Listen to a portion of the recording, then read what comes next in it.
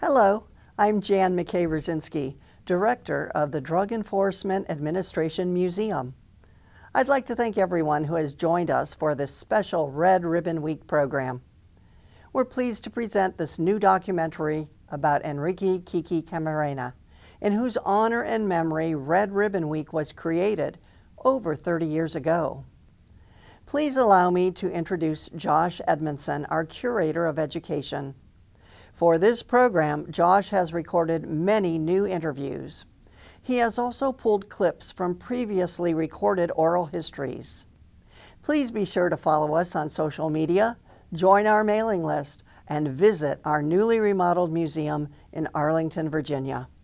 And now, Curator of Education, Josh. Thank you so much for that wonderful introduction, Jan. Putting this program together has been a great honor for me. I have been hearing the stories of Kiki's life and legacy since the day I started working at DEA. Every year, Red Ribbon Week is a special time for all of us here at DEA, as well as for millions of people around the country who celebrate and promote living healthy, drug-free lives. I am thrilled that we have been able to add this program to the public record of his life.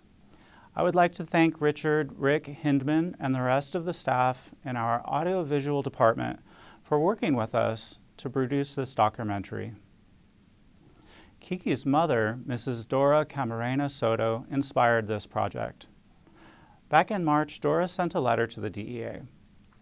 She talked about Kiki's sacrifice and fondly remembered being a part of the DEA family and participating in many Red Ribbon Week programs over the years. Further, she gave thanks for the work of the DEA and asked that we never forget Kiki. She was 96 and in hospice care at the time. The letter was her farewell and touched many of us deeply.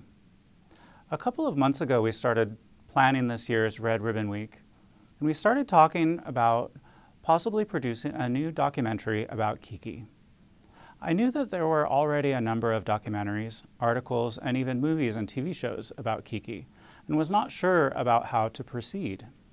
Then Jan asked me if we had ever done an oral history with Dora. The answer was no. That conversation was the genesis of this special project.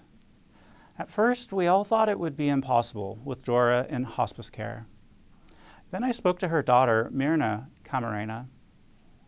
Mirna immediately told me, enthusiastically, that her mother would love for us to visit her.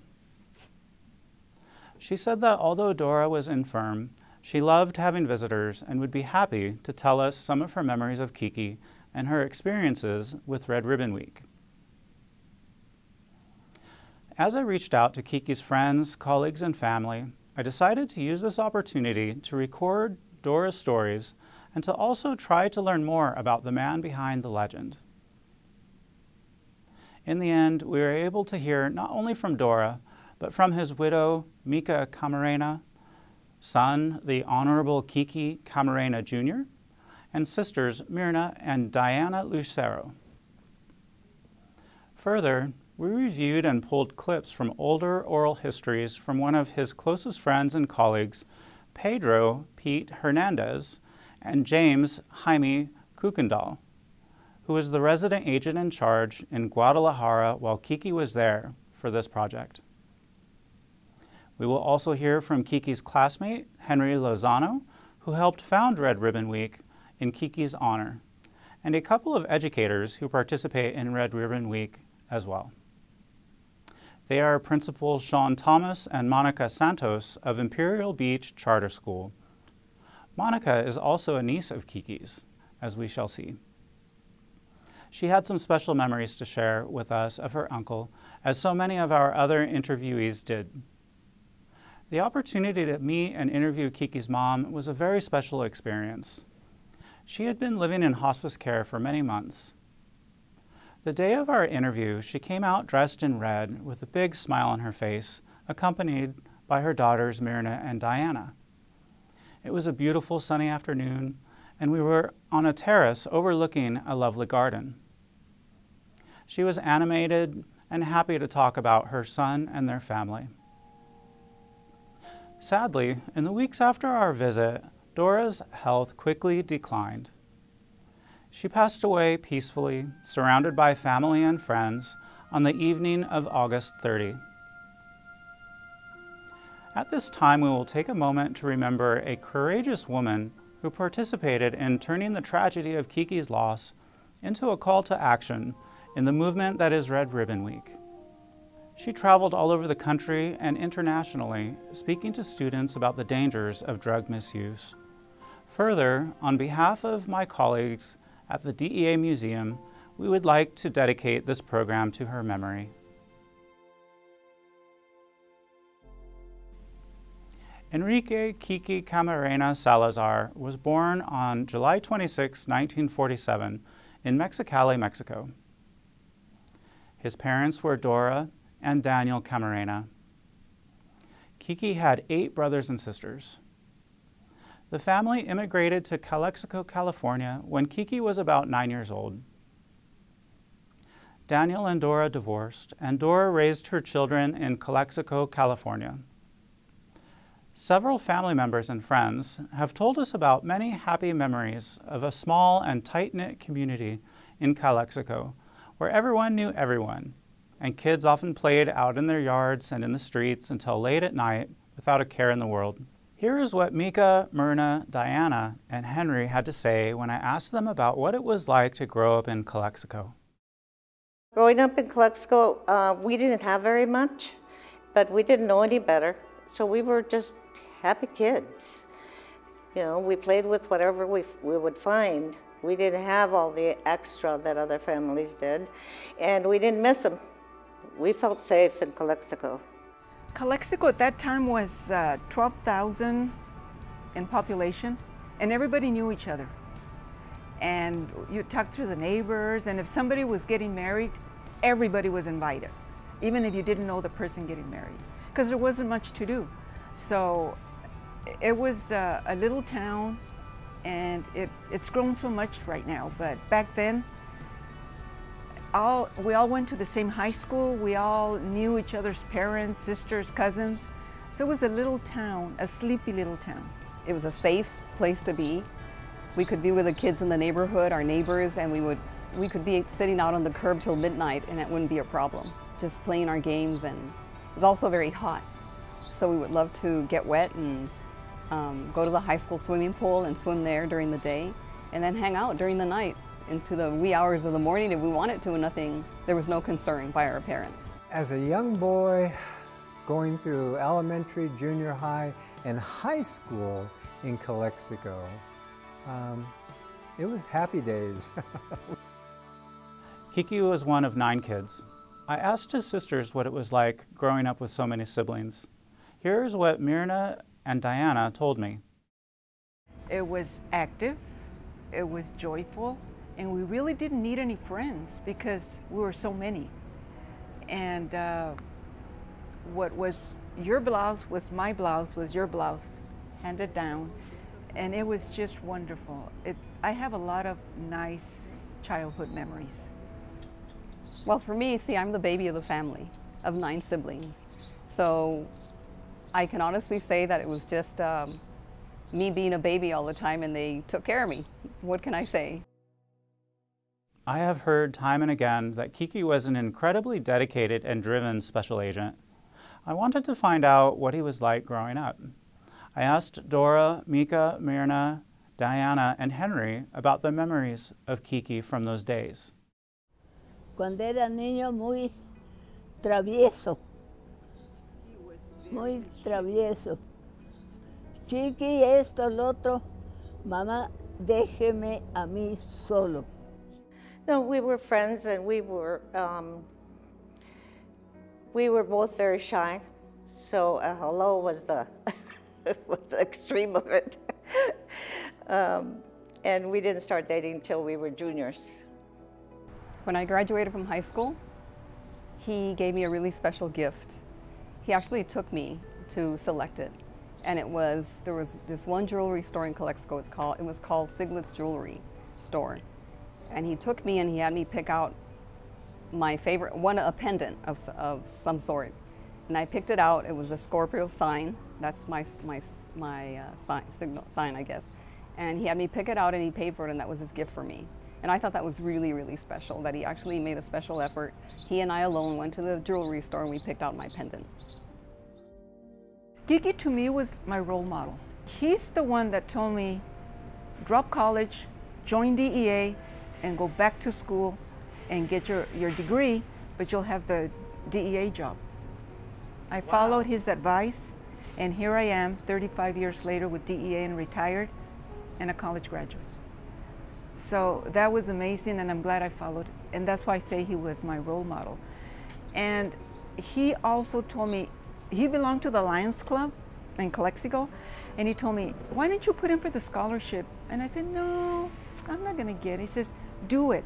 I did, I got it, and I remember him escorting me into Holly's Hotel, and I was holding on to him, and I felt so proud that I was getting my $250 scholarship for college, and he was like my dad. He walked me in. So that's why to me Kiki is a role model. My favorite memories is his kindness. You know, that he'd say hi in the morning to you at school and recognize you if you're in a classroom, and you know, and he did that with everybody. He had a big heart, he had a mission, and it was an honor to be in school with him. Back in the days that Kiki was growing up, Calexico was a relatively small town. There was one high school and all the kids went there. We have heard that Kiki was very athletic. I was curious about this part of his life. I was also interested to hear about what kind of a person he was to go to school with. Here's what we found out from Dora, Mika, Mirna, and Henry. Y me dijo, voy a subir alto, alto, alto, mucho, mucho para arriba. He was shy. He kept to his own friends. He was very likable, but he selected his friends very wisely.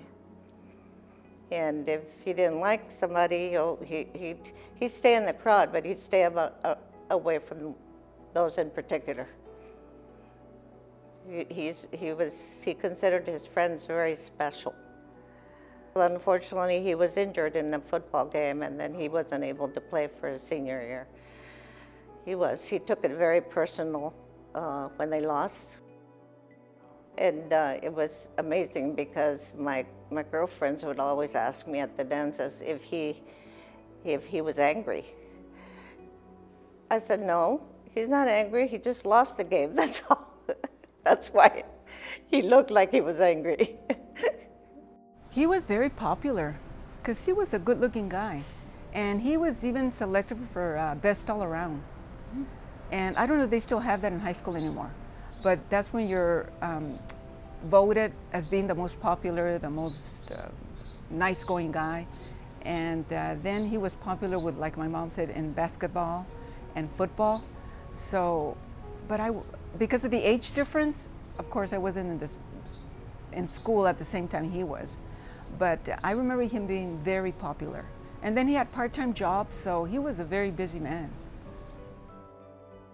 Kiki was very studious, and I think it had a lot to do with sports.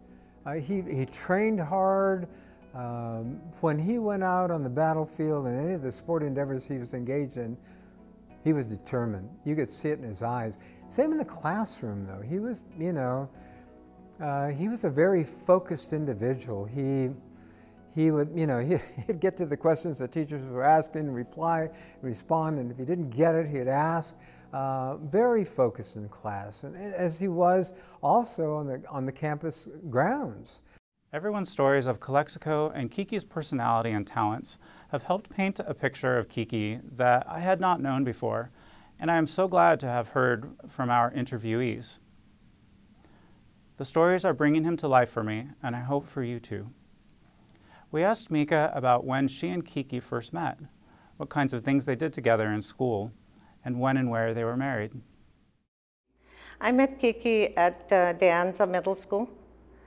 So we were in middle school when we first knew of each other, and it's not until we were in high school that we started dating.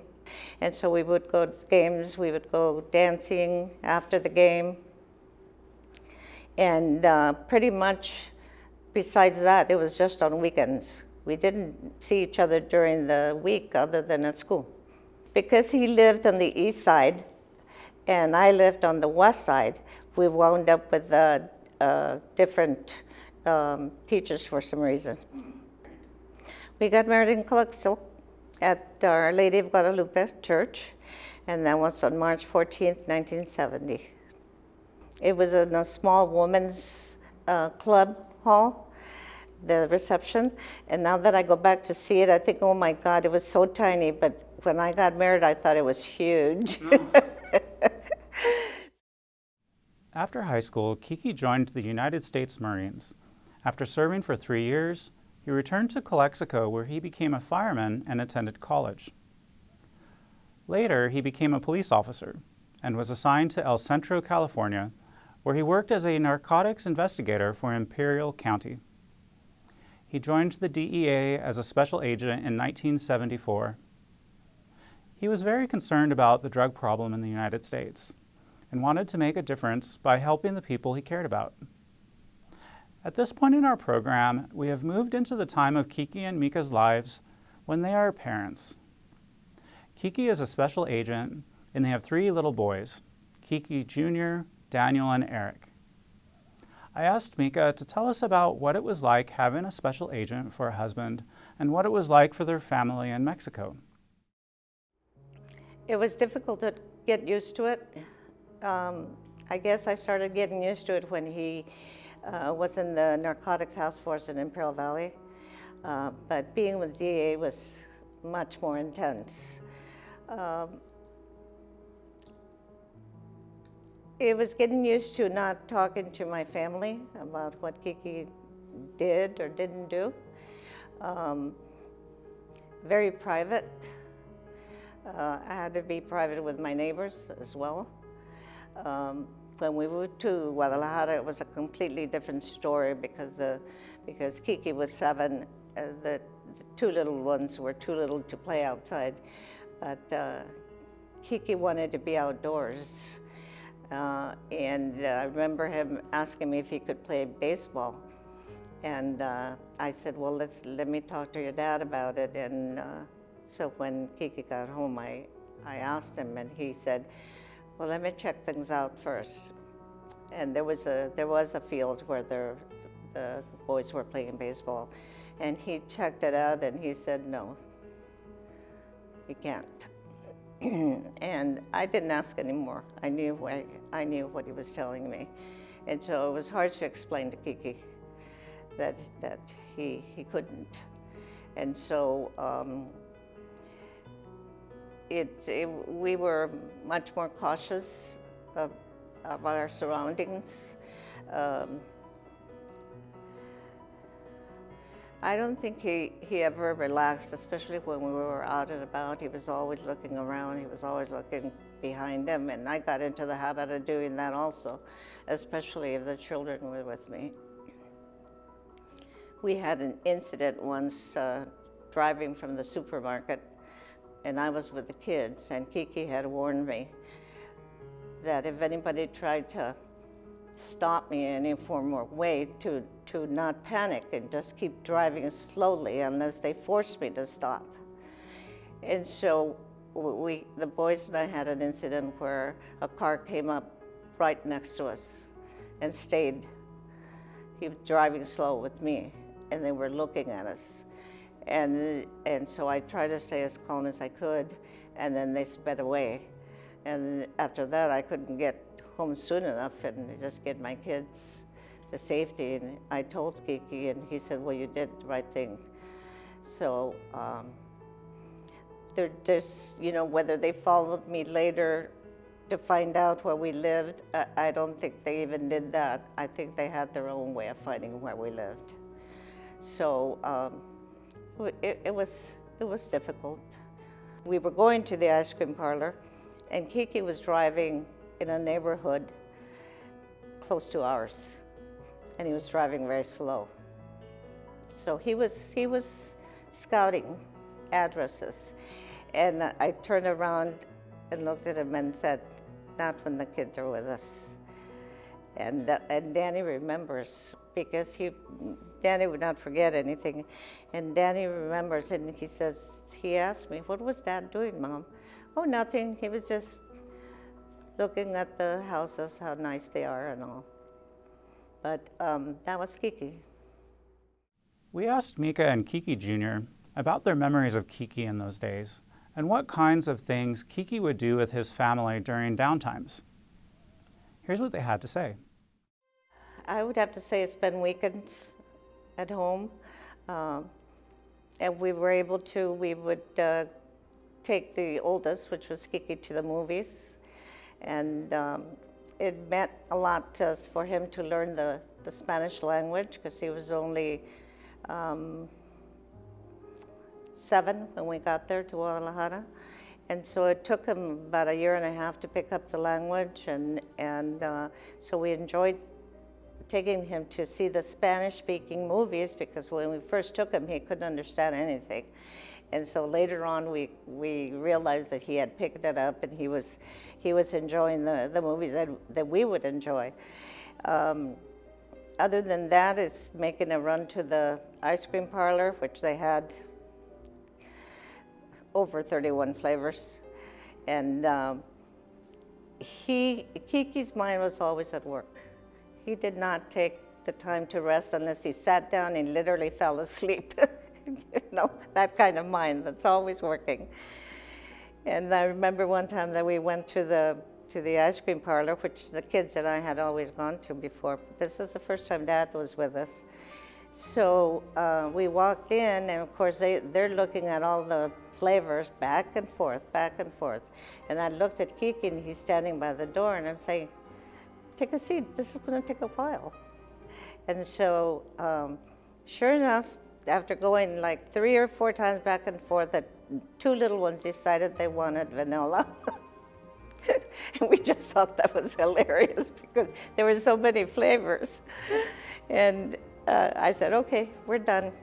So unbelievable, but true. After that, he drove us to a park. And so the kids were just having a ball from one. There weren't too many places that they could play in the park, but they were there. And again, Kiki said, "Are we ready?" And I said, "Why don't you go ask them if they're ready? Don't ask me, ask them." Of course they were. They were not ready. And eventually we went home. But I can say this much, that those 2 experiences they'll never forget. They still talk about it. I would do the traditional fill the eggs with confetti and have the kids color them. And basically every Easter it was just us, so we would both get on our knees and let the boys crack the eggs on our heads. And I have pictures of that, and now Kiki does that. I've seen him do it with his boys. I know my 3 brothers and I really loved to play with Hot Wheel cars. And there were times that he would get down on the floor and play with us too.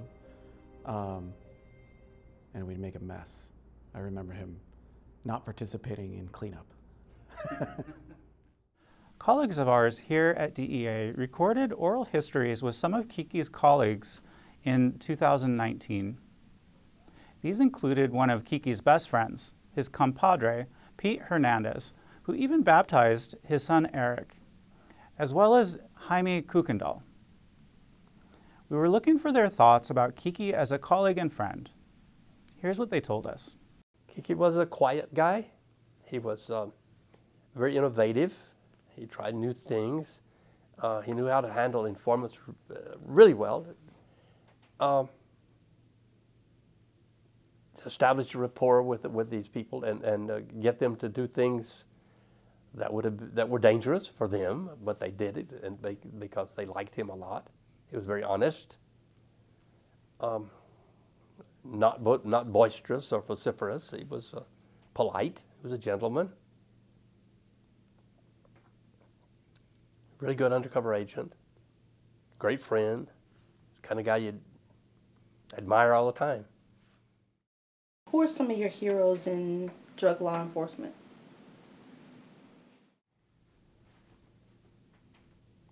Well, I guess the main hero would be Kiki Camarena, you know. He and I met each other at the academy. We were in the same class. He and I became close. That when we got transferred, I mean, I got to Midland and he got to California, because San Diego, and we stayed in touch. The SAC in Mexico City was Ed Heath at the time, and he called me up. He had been the boss when I went down to do the operations down there, both times. And then he was in Dallas when I transferred to Dallas, but he left shortly after and went to San Diego.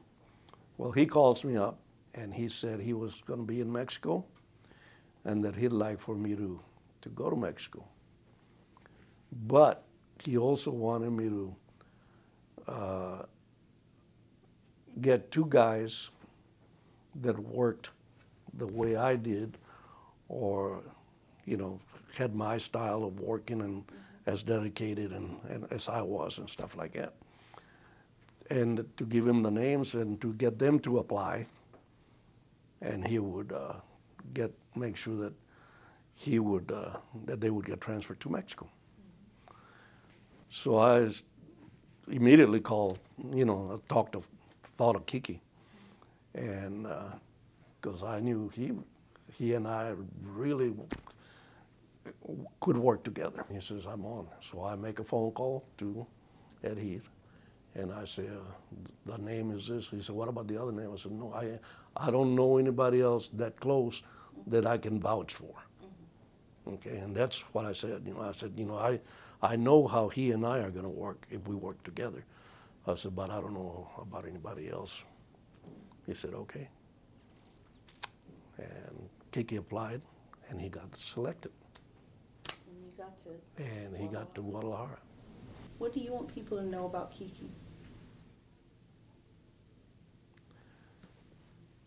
It's already been said that he was a gentleman, that he was a good guy, but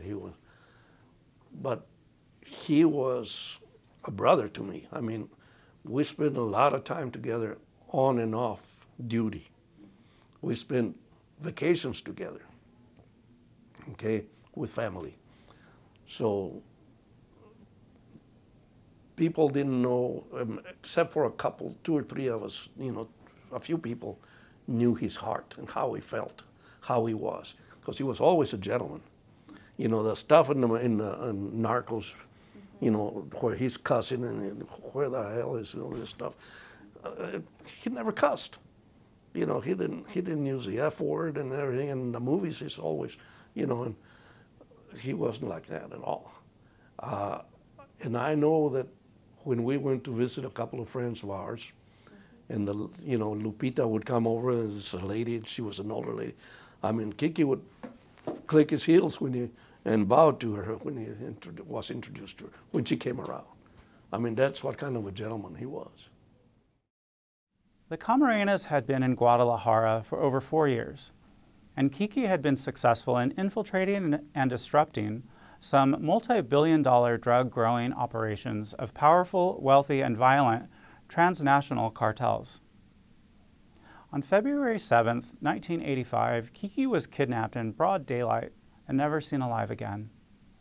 This is the story of his murder, narrated by retired DEA Special Agent Steve Murphy. Like many notably positive things, Red Ribbon Week grew out of something profoundly negative. On February 7, 1985, Enrique Kiki Camarena Salazar was kidnapped by drug dealers, never to be seen alive again. For his kidnappers, their story ended there. However, for Camarena's family, friends, and the grateful nation he served, it was only the beginning. They pledged not to let his legacy fade, nor his sacrifice be in vain. Across the country, citizens wore and displayed red ribbons. I wear my red ribbon every day. Not only in memory of Special Agent Camarena, but also those whose lives were lost trying to free our nation from substance misuse. The red ribbon also symbolized the emergence of an intolerance for drug misuse.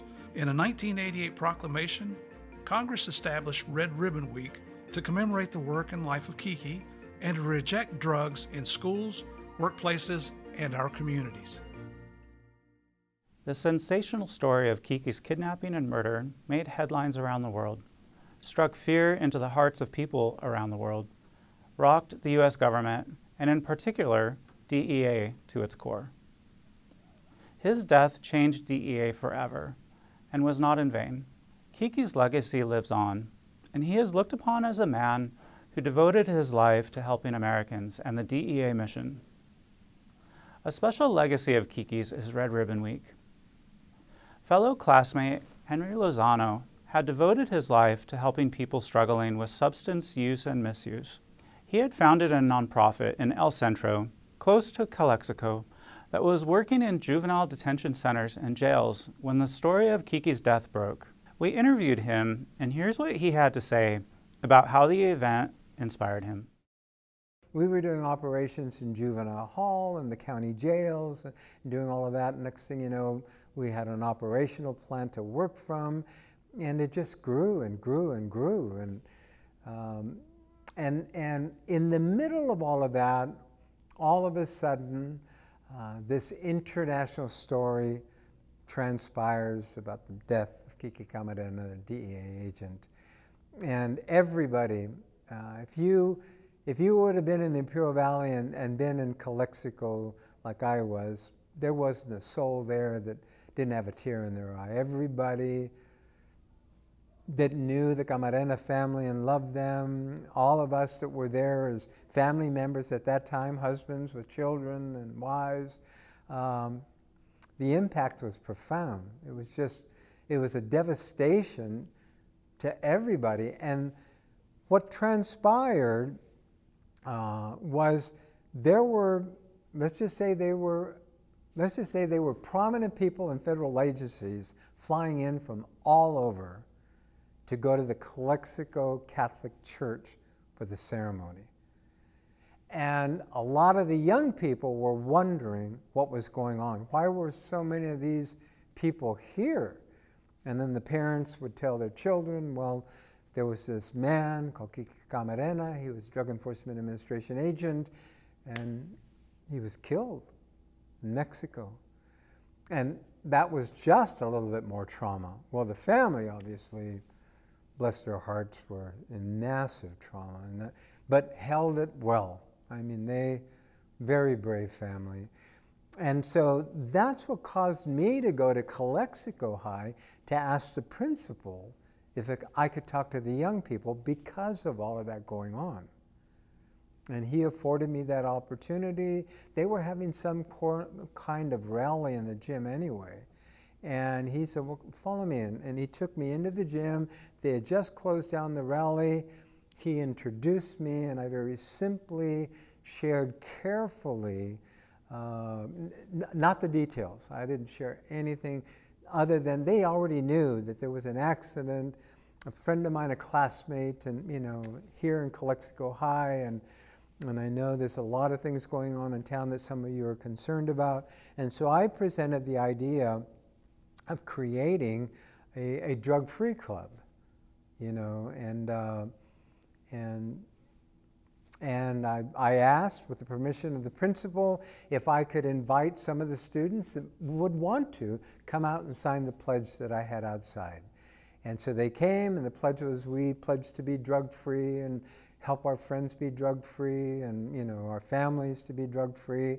And about 100 kids, it's in a newspaper article, came out, and the Imperial Valley Press printed it, and it happened. And all of a sudden I realized that I was, a small part of a big thing that had just transpired. But I could, in my own heart, felt incredibly blessed that this many young people came out to sign that pledge. And from that group, we formed a drug prevention team of high school students.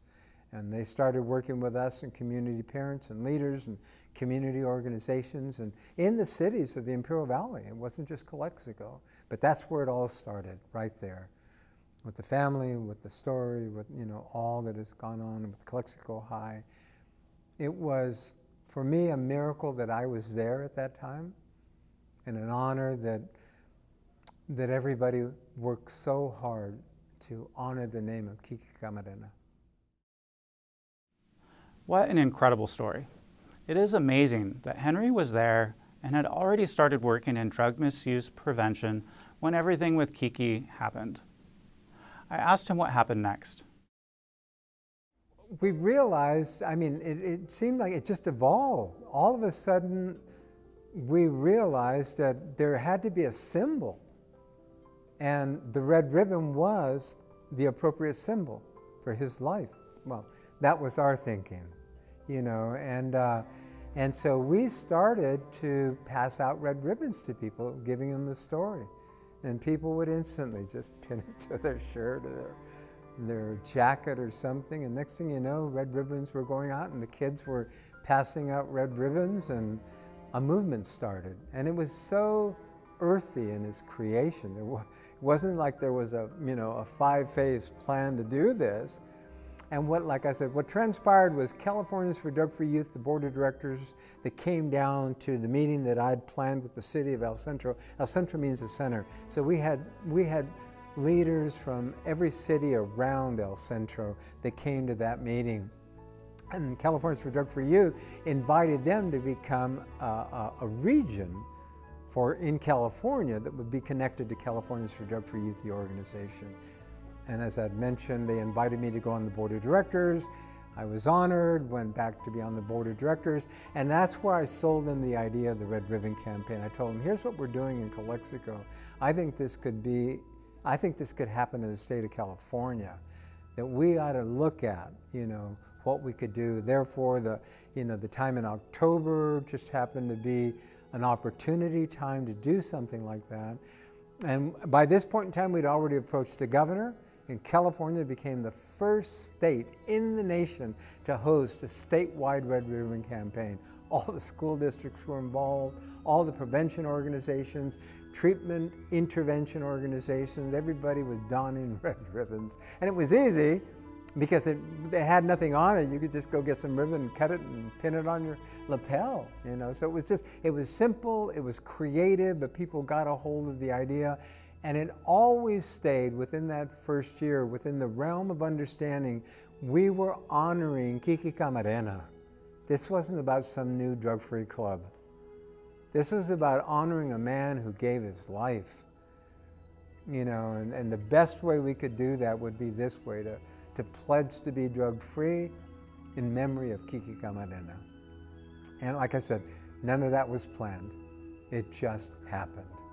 And it just, you know, graciously, the kids were excited to do that. The adults and community leaders were excited to do that, and it just kept going and going and going. There is a national organization that I was part of on their board. It's called the National Federation of Parents for Drug-Free America. And I shared with them about what we were doing in California. Well, California was getting news that was already going out about what was happening in California from the governor's office. And so they invited our board of directors to come to Washington, D.C. to their national conference, and we were all there, and they allowed us to show all the video and pictures and put, you know, all the pamphlets on the tables of all of those states and people that came there. Next thing you know, there was a movement at the national level, and the National Federation of Parents carried that momentum. They were the ones that then said, for all the organizations and states that are connected to us, we're going to create a national Red Ribbon Campaign that will go out every October, and we'll help move that. And they invited our board to become part of their board so that they could have the wisdom that we had by creating it in California. And it grew and grew, and here we are today. Later that year, club members presented the Camarena Club Proclamation to then First Lady Nancy Reagan, bringing it to national attention. Later that summer, parent groups in California, Illinois, and Virginia began promoting the wearing of red ribbons nationwide during late October. This campaign was formalized in 1988 by the National Family Partnership, with President and Mrs. Reagan serving as honorary chairpersons. Today, the 8-day celebration is an annual catalyst to show intolerance for drugs in our schools, workplaces, and communities. Each year, between October 23rd and 31st, more than 80 million young people and adults show their commitment to a healthy, drug-free lifestyle by wearing or displaying the red ribbon. Now, here we are, celebrating Red Ribbon Week for the 36th year. We were able to visit Imperial Beach Charter School in San Diego, California, where we interviewed the school's principal, Sean Thomas, and Monica Santos, who also happens to be a niece of Kiki and Mika Camarena. We asked them what Red Ribbon Week means to them and their students. Here's what Sean and Monica had to say. Like a spirit week with a positive twist. Kids are bombarded with everything from social media to vaping to all these other negative life impacting choices. And so I feel that Red Ribbon Week is a pathway to give them positive voices. I think first of all, they think it's fun. And then second of all, I think for the majority of our families, it echoes what they hear at home. What I remember as a child from what I remember now, it's the same type thing. It's kind of like a spirit week at school where we may try to make it fun for the kids and try to bring more awareness to it. Where they, crazy hair day on Monday and dress up, say no to drugs Tuesday, and they have cute little slogans that they come up with, and the kids seem to like that. For me, it's, I don't know that it's changed. It's always been a little bit more about my Tío Kiki for me, like the week where we just remember him a little bit more, I think. And the teachers decorate their doors, and they make it just fun for everybody it's just a spirited week. It promotes a healthier lifestyle, and being this close to the beach, especially this area, was known for, it was like a biker town, and it was known for a lot of drugs. And we never came here growing up. We didn't come to the beach here. We'd go a little bit up north because it was really bad. So I think it's important for this community especially. Red Ribbon Week means, it means my Tío Kiki to me. We also asked our other interviewees to tell us what Red Ribbon Week means to them and about some of their favorite memories from their experiences with Red Ribbon Week over the years. Mika, Dora, Myrna, Kiki Jr., and Henry said, "It's very, very fulfilling to be around the children. I kind of have my favorites with the elementary because I've had my experiences with the older ones, but I really truly enjoy it. I love to see how most of them pay attention, and yet there's some that you can see that there's a problem, and they'll have their head down and they're not looking at you. And it just breaks my heart because I know there's a problem at home. Some of them will speak out and say what the problem is, not always, but it's very encouraging to know that you're passing a message that, as I said before, that could save their lives, that they're not to be quiet about what they see or what they hear, especially in school, because it creates a problem for all the students, not just them. And so I truly enjoy it. I especially love to be around when DEA is there because they get so excited. They love to see them in uniform. They love to see the drug lab truck. The helicopter just takes it all. But the best part is the dog.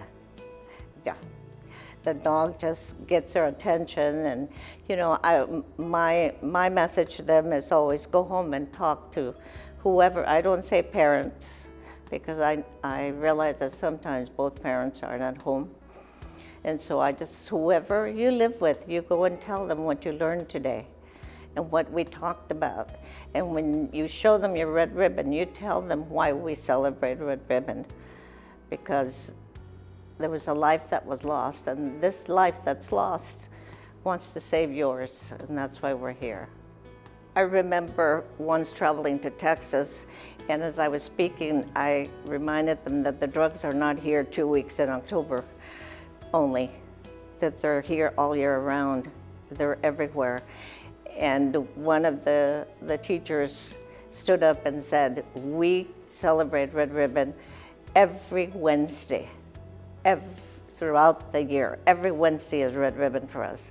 And I thought, whoa, I was so happy. I thought, why can that be done in all the schools one day, but every week? And I realized that it takes a lot of work. I know that the PTA has their hands full, but certainly this has got to be important enough to guide them to do that. Pues me siento feliz porque estoy dando unas palabras para el país por parte de mi hijo, que él hubiera querido también hacer lo mismo.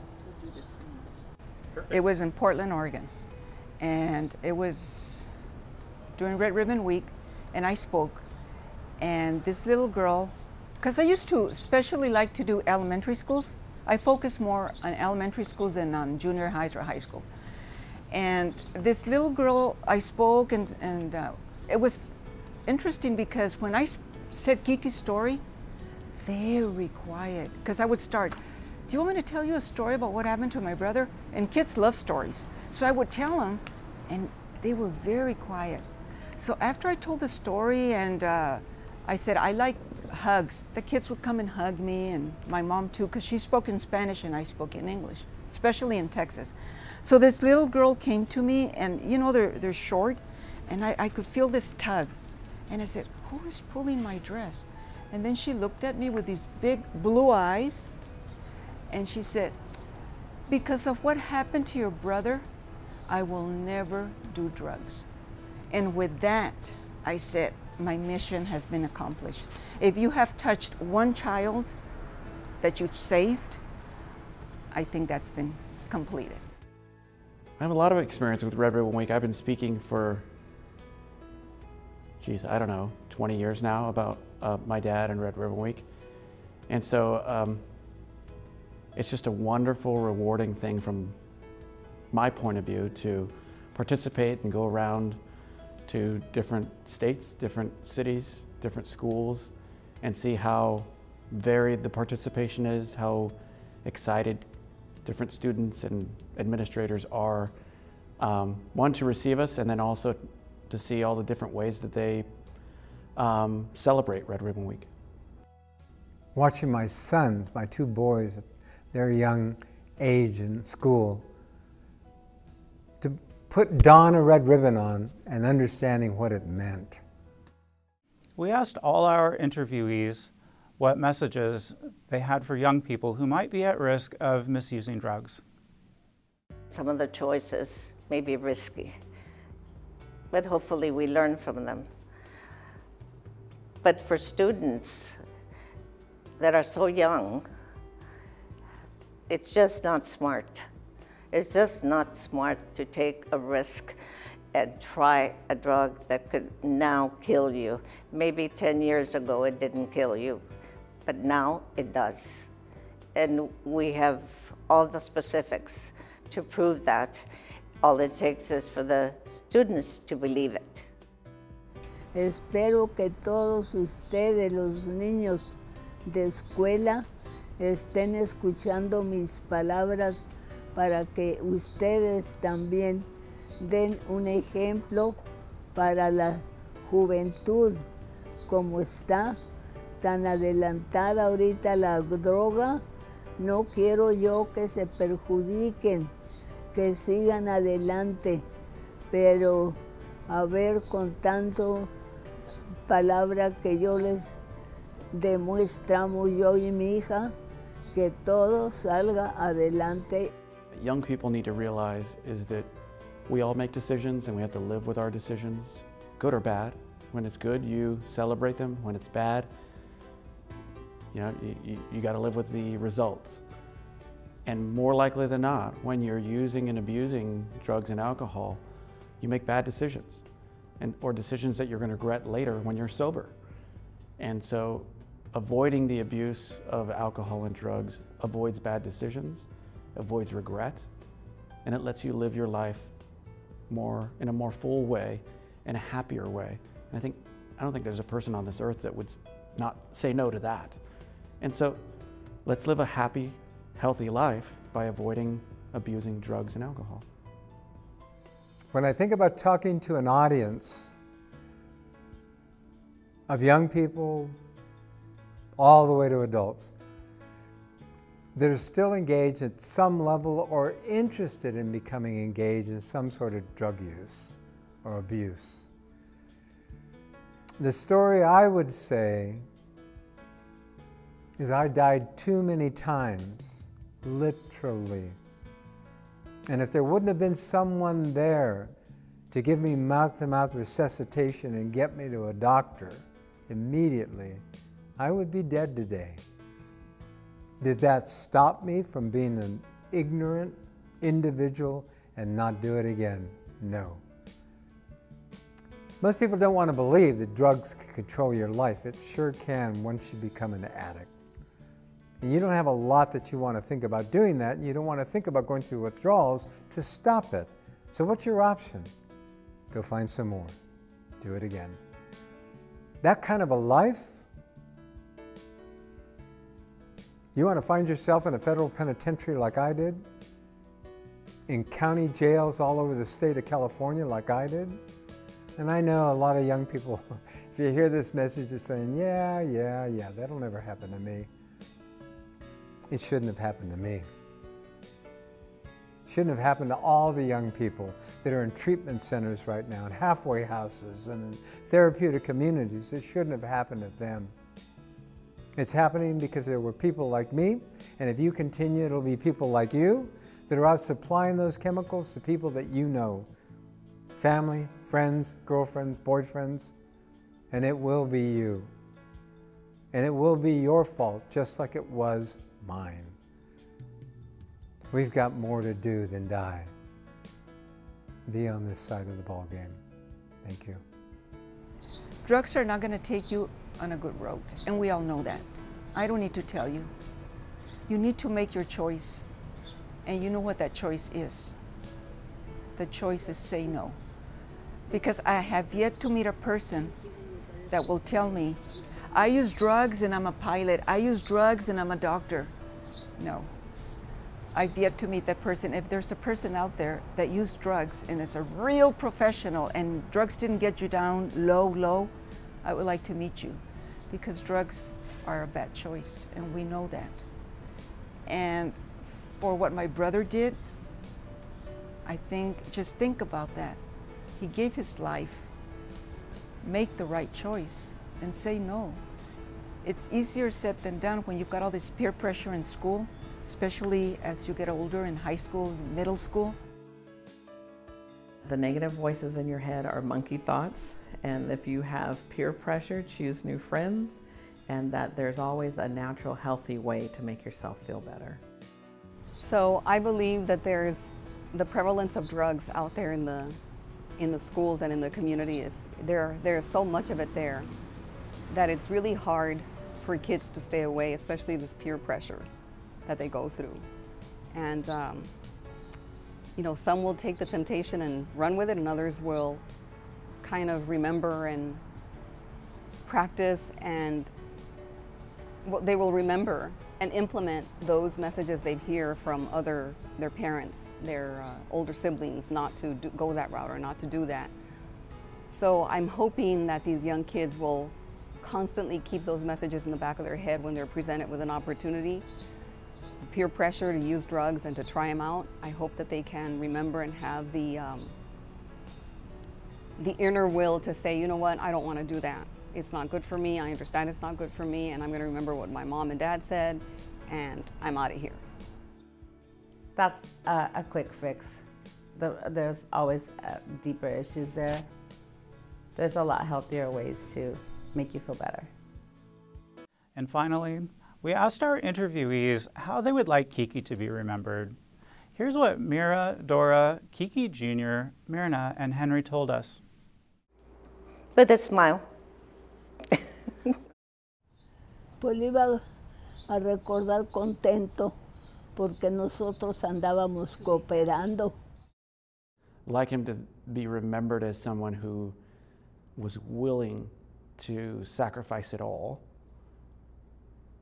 for the benefit of others. He sacrificed all so that others could be safer, particularly young kids, in trying to take the most drugs off the street that he could and to catch those that were selling drugs. And I think in the end, how Red Ribbon Week got started is a fitting tribute because it accomplishes that same thing, protecting kids, protecting others. As a hero, my hero, because he gave so much to this country, he gave so much to everybody. He risked his life, and we got to remember him for that. We can't forget him. And hopefully his memory will continue for many years to come, and he'll always be my hero. I would have loved for you to see him in his sports activities. I would have loved for you to see this champion running that ball one way or another, to make a touchdown, to make a hoop, to see that smile on his face after it happened, to see all of those team members coming around and hugging that front team that made that happen. I would have loved for you to seen him in that space. A man's man. Kiki Camarena. Kiki Camarena began his life in a dusty little border town, surrounded by a big family and watched over by an adoring and vigilant mother. As he grew up, he became a focused athlete with big dreams. Later, he achieved those dreams and more. He married his high school sweetheart, became a Marine, a firefighter, a law enforcement officer, and finally, a DEA special agent. He took his wife and his 3 little boys with him on his mission to combat the growing problem of drugs in the United States.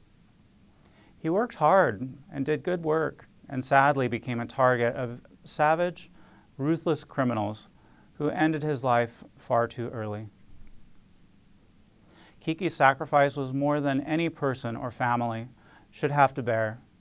His murder shook our country, and the tragedy of it echoes to this day. However, his death was not in vain. Other dedicated agents followed his example and continued his work. A national movement spread across our country in his honor. Red Ribbon Week continues and helps millions of young people every year. While the movement is about more than Kiki, he is behind it, and we honor his sacrifice and his memory every year as we don our red ribbons. Thank you.